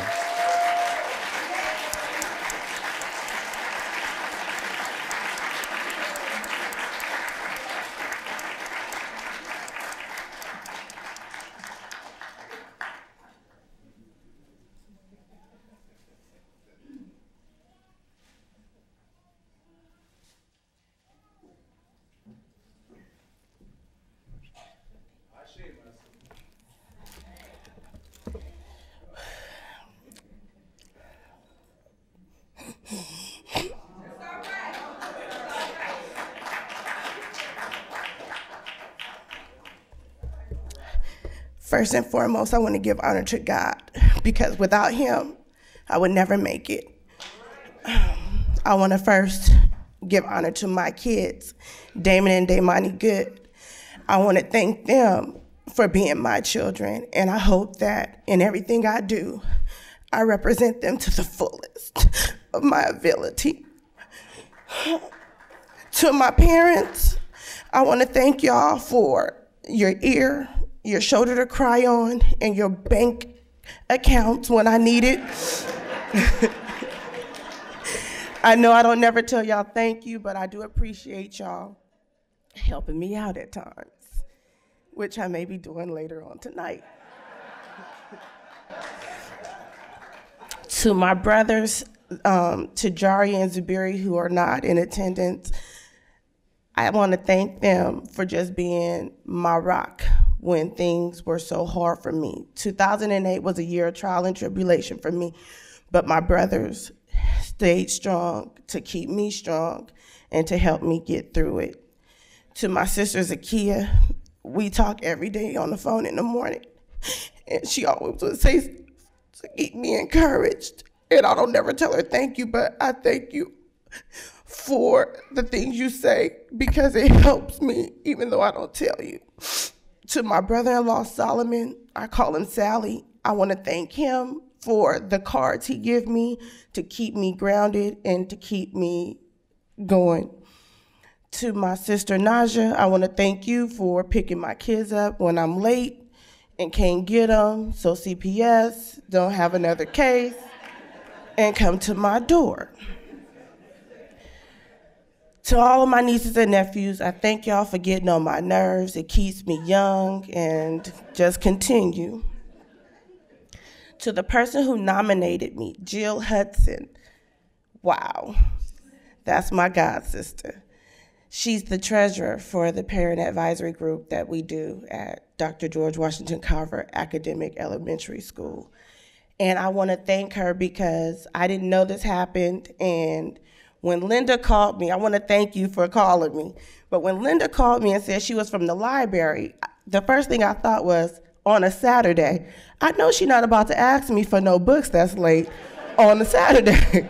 She need to call me Monday through Friday, not today. But when she told me what she was calling for, I was like, then I started crying, like, oh my gosh, for real. And so I thank you, Miss Linda. To the elder of my village at Dr. George Washington Carver Academic Elementary School, it's a mouthful. I want to thank you for keeping it grounded, and I love you more. Without her, I wouldn't be able to do what I do because I trust her with my children. So as long as I know my children are safe and secure, I do what I can for anyone who needs. So I think that's all, and I thank everyone for listening.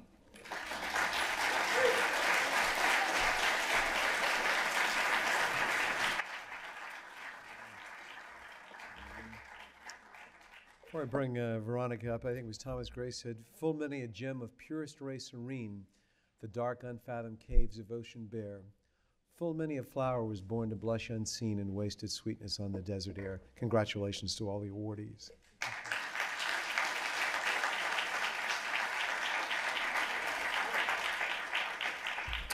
And now, cousins, seriously, give a hand to Noah. Give a big rounding applause. He's a poet, he's a musician, and I got a great surprise for you. You know, somebody said that jazz is the sound of God laughing. After this program, we're going to have Terrence Brewer and his trio playing jazz at the reception right here in the library. Put your hands together, some resounding ashe. Because not only do we lift you up, then we wrap you up in sound and music, and then we feed you. Not like hometown buffet, but even better. I knew you'd be excited. One of God's biggest gifts in the world is teenagers.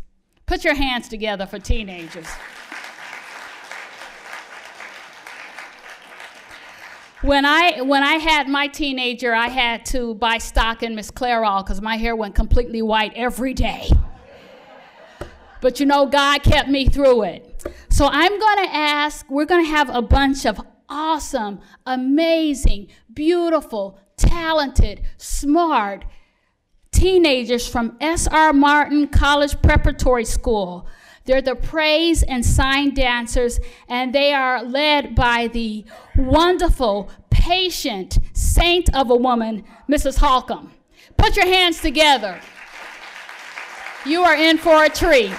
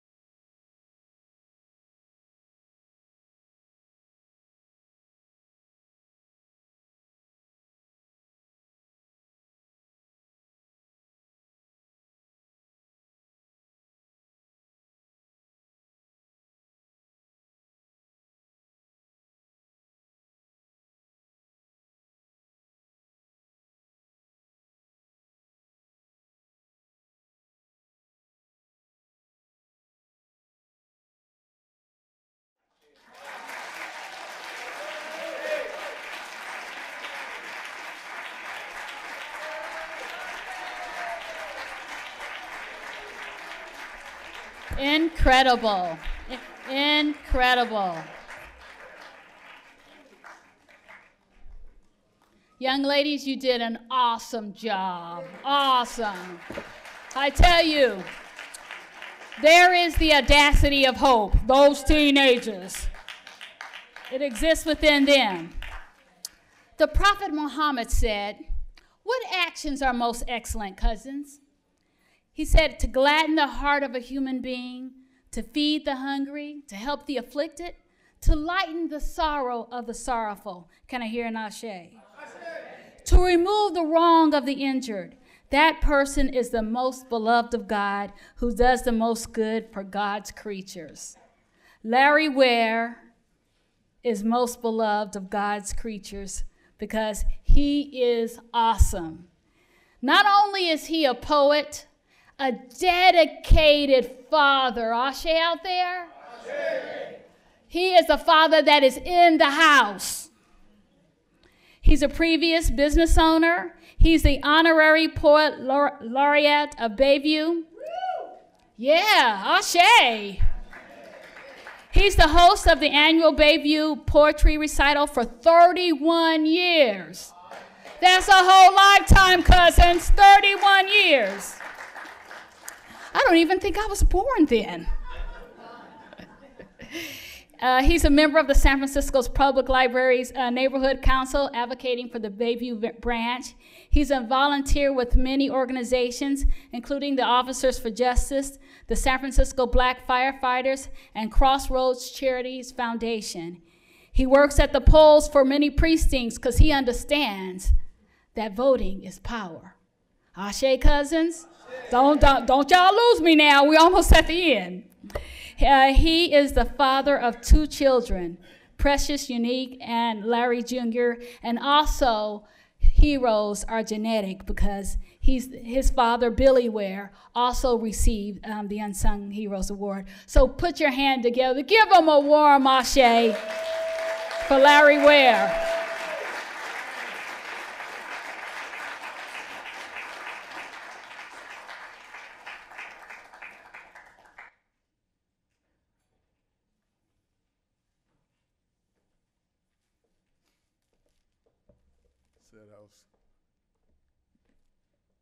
Said I was going to be, excuse me, see Mr. Gallery there and talk about the Tuskegee Airmen like it kind of struck a chord with me. Bear with me. I'd like to thank the Lord for the abundance of his blessings. I'd like to congratulate all the previous award winners.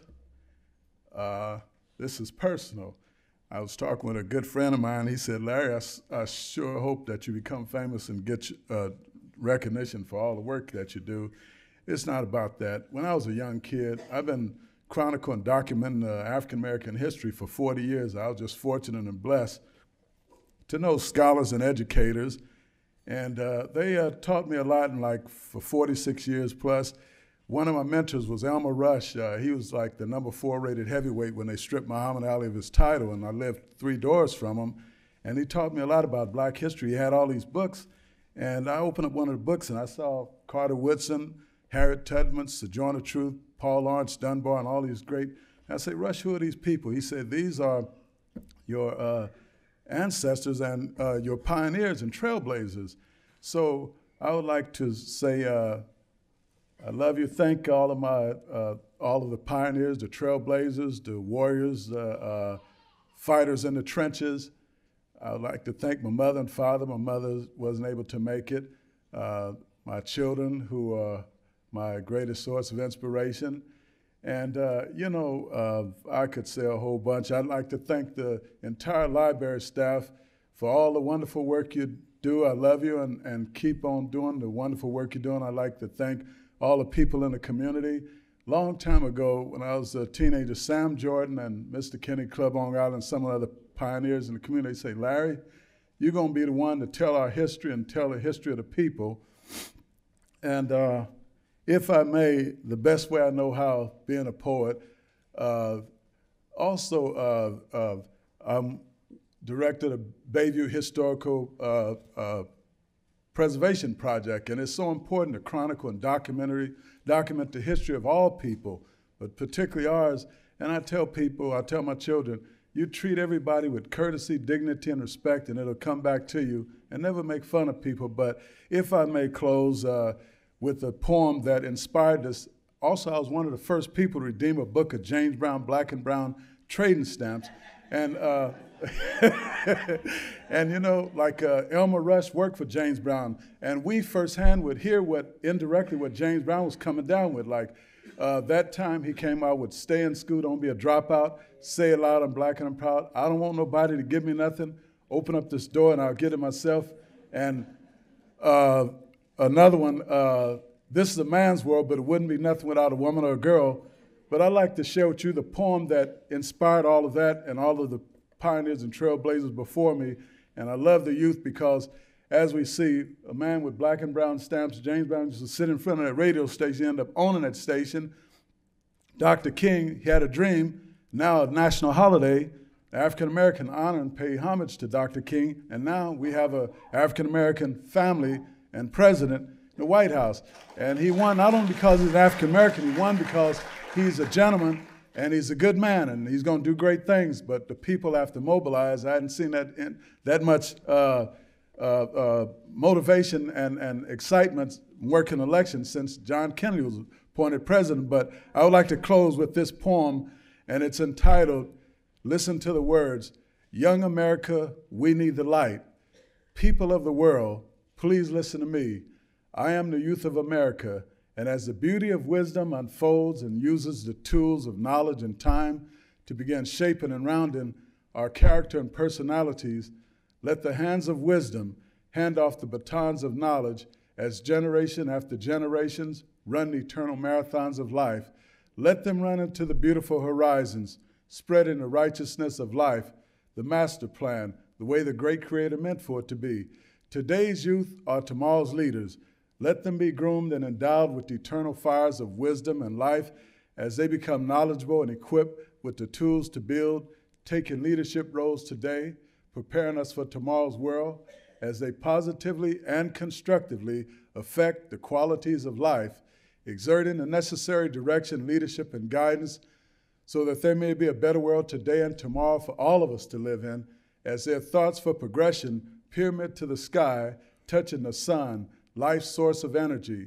As hearts of desire become inspirational sensations, may the wings of life take them into picture-perfect flights as they quest for the dreams of their heart, as their endeavors span the universe, taking them near and far. Have no fear, my friends, for the wings of life will take your hearts and minds on an adventurous journey beyond. Let us not complicate life's constructive process and become a society of high-bred thinkers trying to rule the universal airwaves of communication. True, we need the super minds, but it's the eternal fires of our love, desire, and inspiration in our hearts that help this world we live in grow. Truth is the light of justice. Oh, the beauty of balance. May there always be light to guide our souls. Young America, you are the light. Young America, please be the light. Young America, let the light shine, because young America, we need the light. Thank you very much, and God bless you. Love you. Thank you.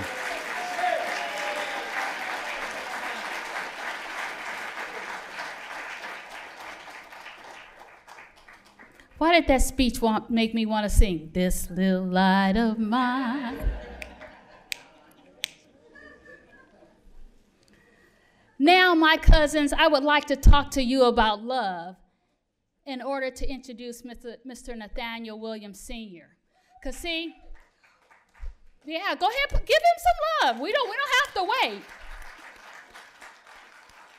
See, Mr. Williams knows that we cannot love ourselves unless we love others. And we cannot love others unless we love ourselves. Can I hear an ashe out there?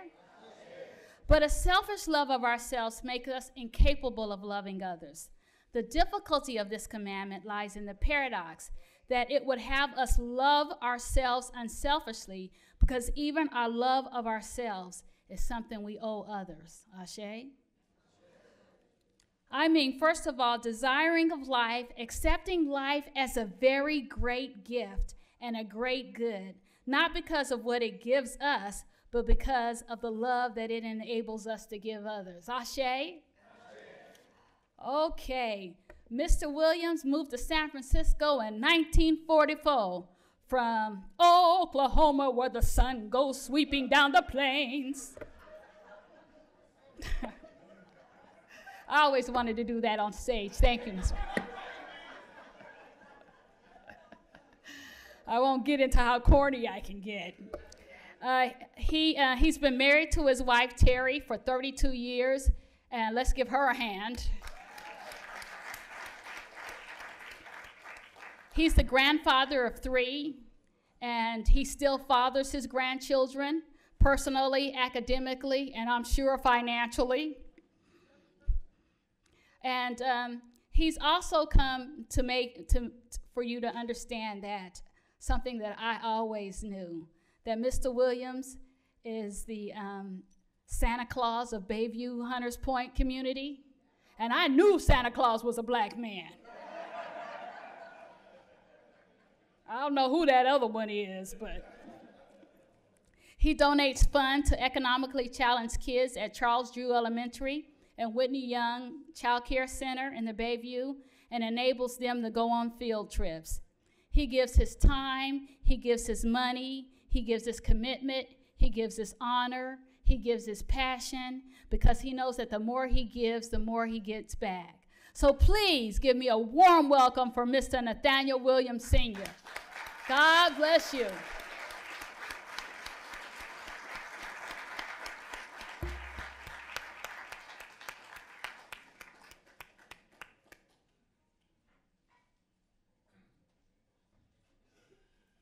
Congratulations. Thank you. Well, I don't know how I can follow that. I just enjoy helping people. That's the way I was raised. My mother raised 6 of us. You know, times didn't change. When I was coming up, you couldn't, if you didn't go to church on Sunday, you didn't go nowhere. You know? And then if mom cooked liver, you didn't like liver, you just took your pope to bed. Yeah, you know. Now parents will get up and fix that kid something special. Oh, he don't eat that. You know? You know, yeah. So, yeah, you know. I know Brother Calloway right there. We all grew up together. Yeah, you know, and that's the way it was, you know. You know, you had to do your homework first. Like I say, mom's raised 6 of us, you know, and I think she did pretty good. You know, my mom, I'm lucky to still have my mom. She lives in Lathrop with my sister. She's got, I guess, the first stages of old timers. I was up there about 3 weeks ago. I took her a walker with the kind that you could sit down in, and thank God she still remembers me. Yeah, but me and my mom been always close. Now, let's see, I got a daughter and a son that I just love. My daughter, she's back there. Eileen, where you at? Stand up a minute, Eileen. Yeah, that's... TJ, you there? Yeah, that's my grandson. TJ, stand up.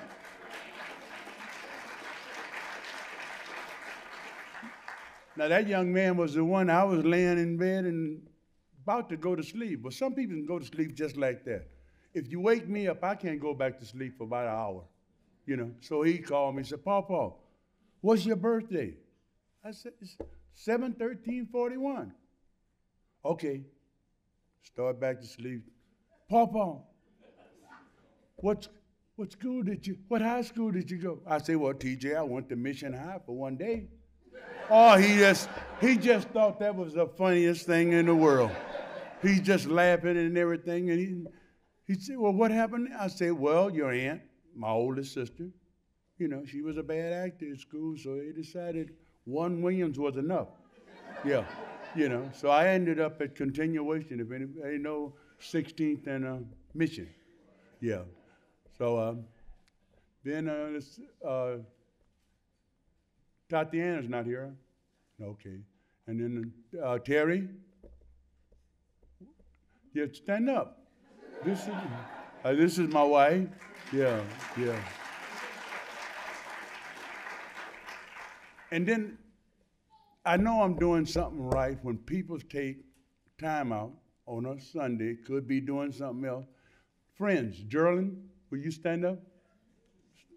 Yeah, all right. But I want to thank the committee, and but the one that really, Jill, this is the little devil. She started all this. Yeah. And I'm going to get you back. Yeah. But I want to thank the committee and everybody, and I'm going to still try to live my life the way I do it. And thank you.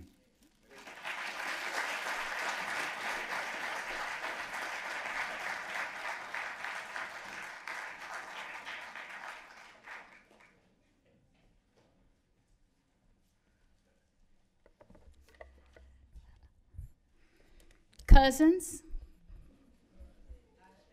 Ashe. We have just honored our fresh unsung heroes, but we have some old unsung heroes too. We'll still call them fresh, okay? What I'd like to do is I'm going to read out all the unsung heroes and the old sung heroes, and if they can stand up at the end of everybody standing, we can together applaud all of their wonderful accomplishments. Ashe? Ashe. Okay, we have Regina Stevenson. Regina? Oh, I'm sorry. Reginald, so you canceled the surgery, huh? No.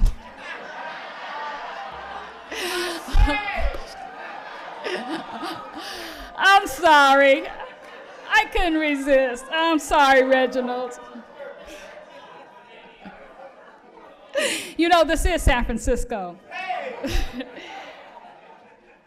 Is it Rayola Louise Demond? Jeanette Wright, Lawrence C. Gray, Jr., Van Cedric Williams, stand up, please. Alma Robinson, Doris Love, Frankie Maxwell, Maxwell Gillette. Okay, sorry about that. And Katie Hawkins. Kotze. Apologize. Ashe, sister. And we got Reverend Wares here. Okay, now, this is where we do the Ashe Revolution. Oh, we have some more? Oh, Walter Turner. Oh, May B. Wynn. Donald Oliver. Walter Johnson. I would have been run out of town if I didn't get Walter's. He knows where I live.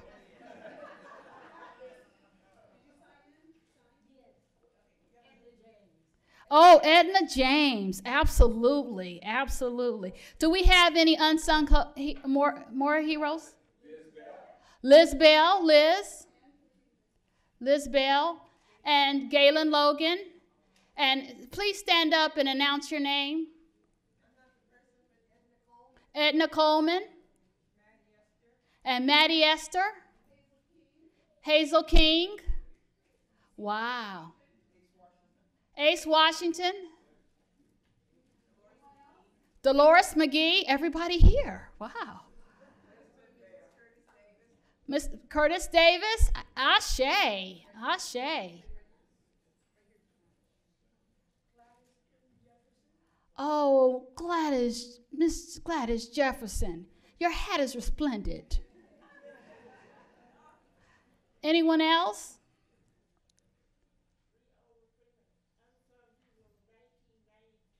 $1992.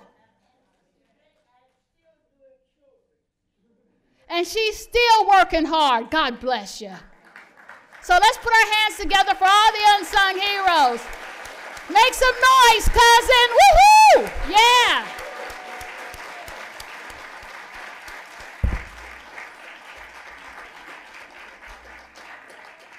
You know, change is inevitable, and right now we're going through a major economic change. We've got a brand new president, but I want you cousins to know that you should not allow yourself to be manipulated emotionally by the environment. Ashe? Don't turn on the news and feel bad if you're healthy. Remember that you live in America, and that although things are changed, there is a divine and perfect order going on every single day of your life. Ashe? And as I leave today, I would like to leave you with a verse from the Bible. It's Matthew chapter 5, 14 through 16. You are the light of the world. A city that is set on a hill cannot be hid. Neither do men light a candle and put it under a bushel, but on a candlestick, and it giveth light unto all that are in the house. Let your light so shine before men that they may see your good, excellent work, and glorify your Father which is in heaven. Ashe? Ashe. My name is Veronica Dangerfield, and I promise you I will continue talking crazy.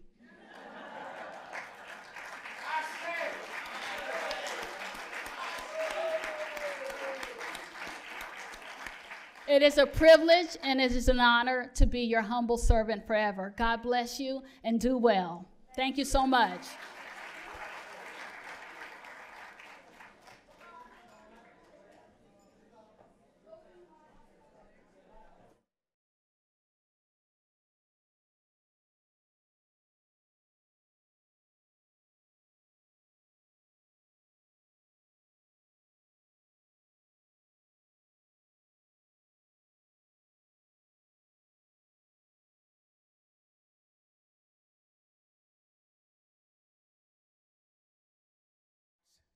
And to be able to be pulled up by our bootstraps, push our sleeves up, and let's get ready to work for the change that's going to be coming in this country for everyone. And I would like to thank those who were involved with this program, but first of all, I want to say let's celebrate again all the winners today.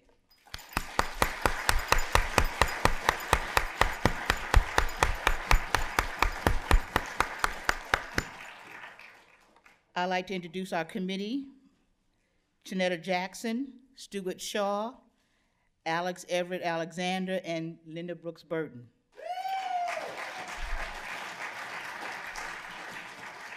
I want to thank those in the AV department, Dave Schwabe, and for his staff, Troy and Brad, for the ladies at the door who take the time to help sign in all of us today, Miss Miriam Pavis and Penny Pavis.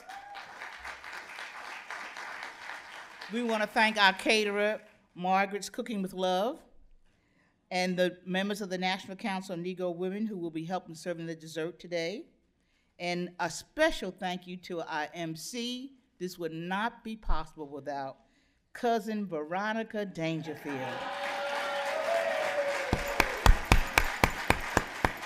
And we also like to thank Mr. Noah Griffin, and our wonderful performers, Jessie Wiley, Kathleen Franklin, and Susan Topassian, the praise and sign dancers, and the beautiful voice of Angela Dean Baham.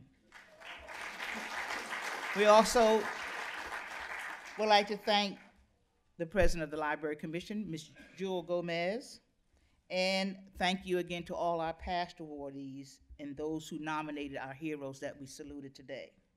And we also like to thank the Friends and the Foundation of San Francisco Public Library who always sponsor this annual award program. So let's give a big round of applause to everyone who participated today.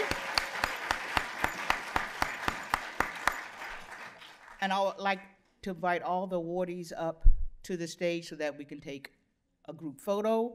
And then I'm gonna ask you to savor your palettes and come across the hall to L58 where you have beautiful food and beautiful music. Thank you for coming.